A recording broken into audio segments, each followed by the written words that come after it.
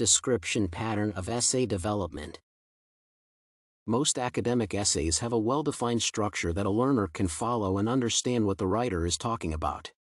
A good development pattern comprises an executive summary that leads to the introduction, followed by a thesis statement, a body, and a conclusion. Essays are also composed of a unit of support and topic sentences that make up the body. The unit and topic sentences are ordered logically to support the essay's thesis. When developing essays, description patterns of development guide scholars in shaping essays or paragraphs and sorting information. Description patterns of essay development are more effective when one knows the purpose and the target audience.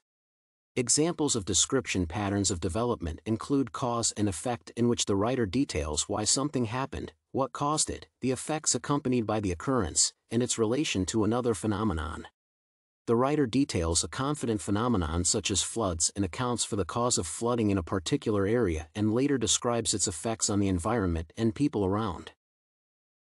Comparison and contrast: compare two or more things with their similarities and later cite the differences between those ideas. In comparison and contrast, an individual is forced to choose two subjects that connect in a meaningful way.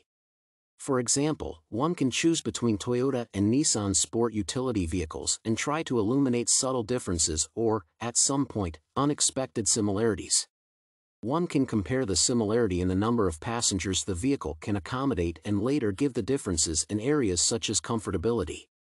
In a description essay, a scene is explained from the beginning to the end with a prose account of the events and how they took place chronologically.